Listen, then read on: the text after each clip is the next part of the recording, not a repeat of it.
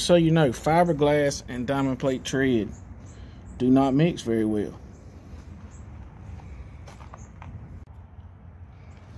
Got to figure out a solution to keep from scuffing this boat up coming on this diamond plate. It's actually a wider gap now than when I bought the boat. When I bought it, you could barely get your finger in between here. And as you can imagine, you can't really get on the trailer straight all the time, every time. They didn't really leave much room for error. I feel like the dealership that sold it to me should have set it up a little differently. But that's what we got, so we're gonna try to fix it. Ate up pretty good on this side. Rubbing. I even asked Stingray if they felt like it was their problem to fix, and they didn't feel like it was on them. I might start off trying to put me some kind of fender rub here. Another option I have here is I could potentially re-drill holes in my bumper there and then take the boat off the trailer and raise it up a hole or two. Then the ones up front, they're just adjustable. Won't be very hard to do. I just have to go to the lake on and off a couple times, probably get it figured out. And one other thing I have to worry about is the amount of clearance that I have on top of my shed up there. I've only got about 4.5, 5 inches of clearance when I'm backing in. So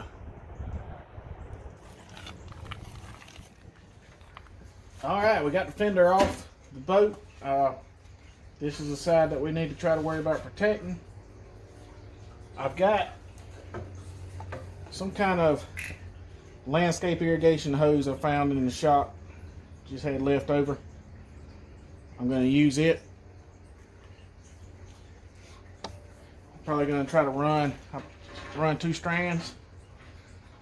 Try to lay it out along the inside, and then I'll come back and run a second strand there. Got some number 6 by 1/2 inch screws, stainless steel flathead screws that I'm going to use to hold it down every so often. Start here, just cut us a length first.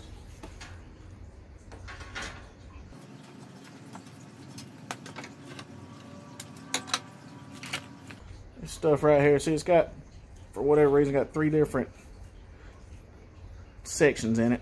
So I think that will actually help kind of act as an absorption factor whenever the boat hits that.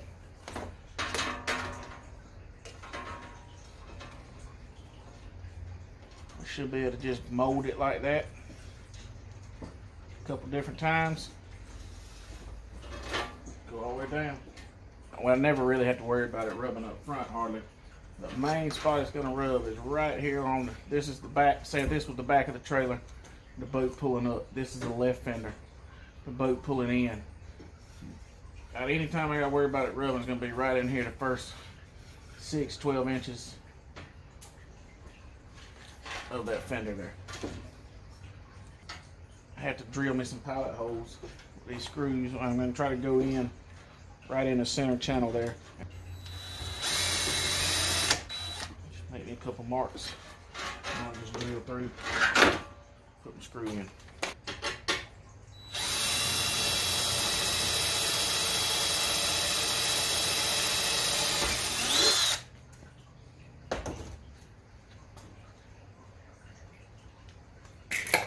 In case you're wondering, that's an 1/8 inch drill bit for these number 6 flathead screws I'm going to use. We'll give it a test run, make sure it's got a little bit of room for allowing the screw to grip.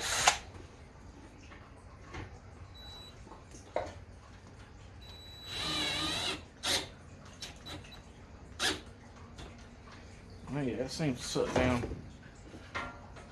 pretty well. My thought is there that I'm going to be able to suck it down enough to where that flat head of that screw is not sticking out, so that way if the boat were to bump here, I'm not having to worry about that screw head actually doing the damage versus that diamond tread.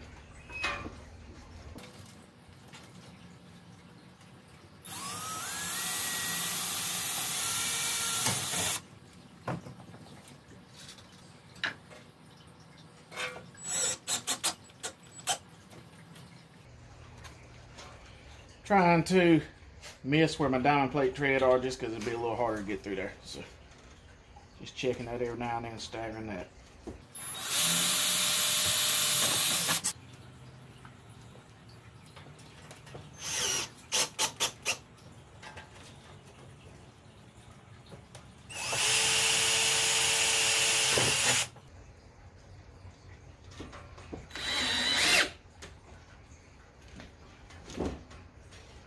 Last two sucked all the way to that through that first layer. That may even be better. Suck it all the way down, and then I don't have to worry about it scuffing at all. Which again, that'd be fine for here because this is the main part right here I gotta worry about. So if I don't want any screw head sticking up, it'd be right in here.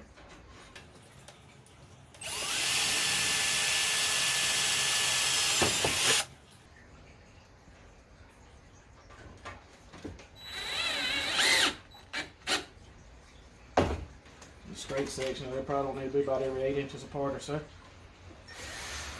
Alright, now I'm going to measure it just to make it synchronized on both sides. Cut it off over here. About 10 inches.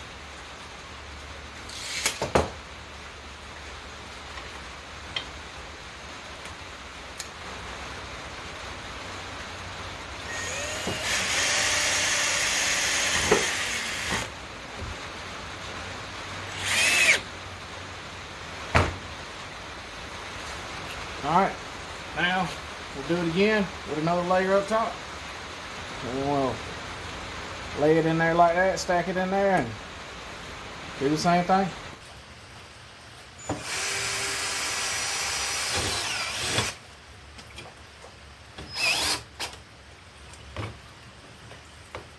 Idea is push it together, tighten up to where it almost gives it a little bit higher seam right there where them two pieces meet.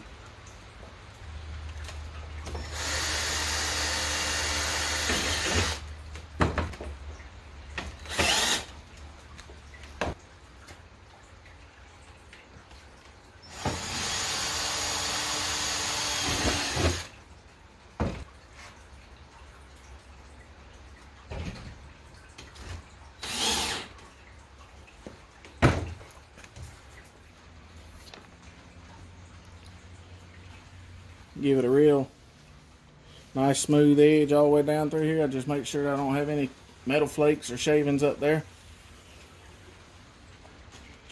I think it's good to go. Alright, that's a wrap on this one, I believe. I'll do the other fender the same exact way. Take it off, bring it into the shop, work on it.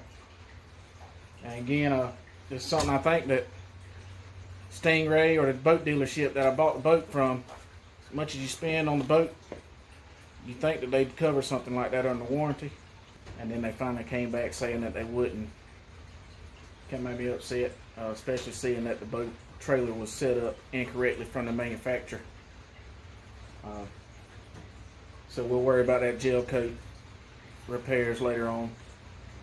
But this is a cheap way I can get just something I had in the shop. It actually almost matches the boat color. I don't think it'll look too bad once I put it on there. Most of the time it'll be hidden anyway. And just give me peace of mind of that I'm not messing up the gel coat every time I come on and off the trailer anymore. I think I have maybe $7 in the screws. So, pretty cheap fix. Thanks for watching, guys. Stick around, see what we get into next.